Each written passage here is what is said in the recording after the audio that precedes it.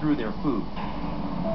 Remnants of the Spanish occupation can be seen in every church square and on every table.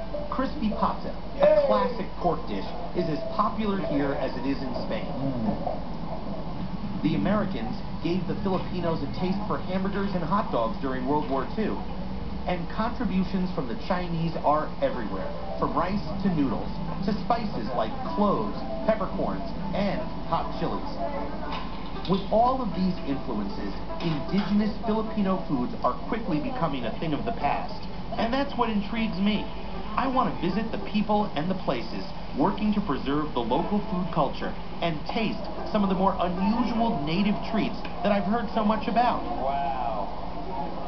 I'm starting with one of the most popular snack foods sold on street corners all over the Philippines, balut.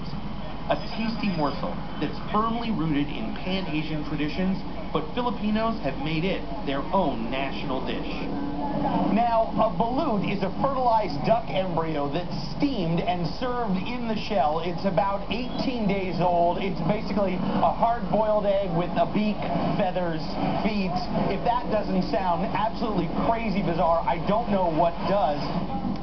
Balut was first introduced to the Philippines by Chinese traders in the 1800s. For them, it was a delicacy. But because balut is cheap to produce, easy to make, and packed with protein, it quickly became an important part of the Filipino diet.